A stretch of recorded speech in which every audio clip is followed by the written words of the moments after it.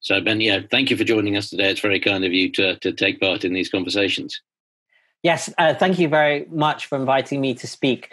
Just at the front, I should say, these are all personal views.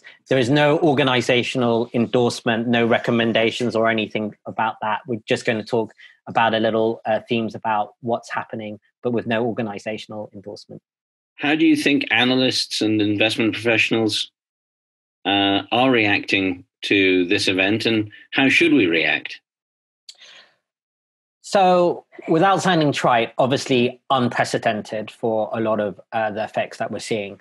I think people sort of bucket it in 2 or 3 ways. So one is looking after client money. So most of us are looking after client money. So we're very careful to make sure that's secure.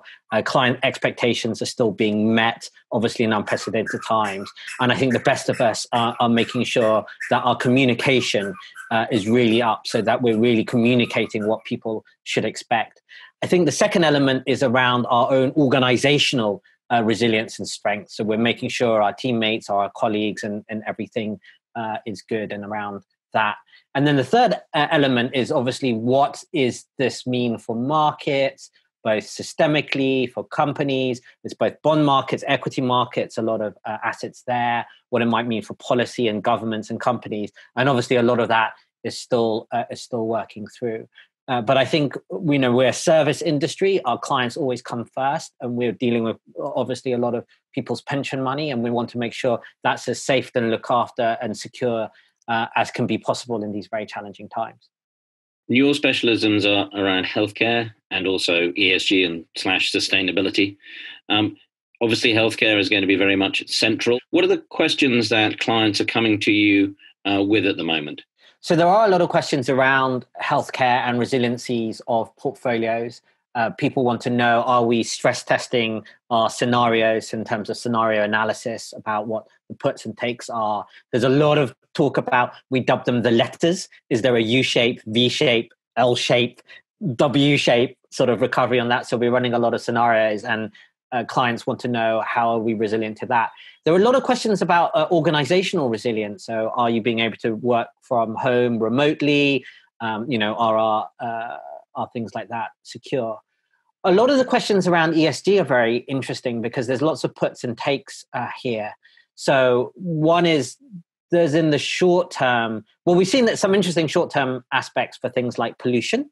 So air pollution, people have noticed the quality of air has gone up in a lot of places. And there's some talk as well, can we make that continue?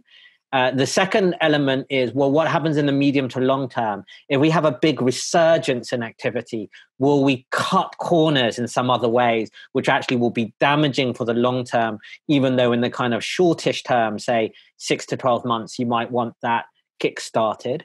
The other element is on global coordination. So a lot of these, what financial people call externalities. How do we price pollution? How do we price carbon? How do we price pollution? There's a lot of puts and takes about this. Obviously, the big climate conference COP has also been delayed now into 2021. So is this a moment that we can gather together and get global coordination on some of these aspects? Or if not global coordination now, at least a sense of more coordination in general? Or is this meant we're going to splinter and it's going to be more problematic in the medium term in getting coordination on some of these long-term climate-related issues? And that's very much up for grabs. And I think it will be those investors who are very interested and the stakeholders who want this will need to continue to make the case that actually this is the moment to seize these opportunities, to show that we weren't prepared in many aspects for the pandemic, and actually investment for the long-term healthcare infrastructure, climate resilience, all of these matters should be a moment that we can come together and make that last. And that will be really interesting to see how that goes. There is some evidence that companies who have been more resilient on this, so have had stronger human capital, have had these kind of elements to their business model, they seem to have come out of this so far perhaps in a little bit of a stronger position. So that might argue for an integrated ESG or more positive kind of environmental, human and social capitals going forward. So we'll see that. On the flip side, not to belabor the point too much, the other thing which is going on, which is in parallel to this, is actually the oil shock. So that's not really directly COVID related. And that has a lot of interesting puts and takes as well. So what happens to the US fracking industry? What actually happens to renewables at this price? What are we doing about subsidies for new renewables and fossil fuels? And that interplay, because actually a higher price in some ways is better incentives for renewables, all else being equal. But we know that's not. There's carbon pricing, there's subsidies and things like that. So at least in the ESG debate, actually the oil shock in tandem with what's happening with COVID is a very interesting debate that a lot of investors are having.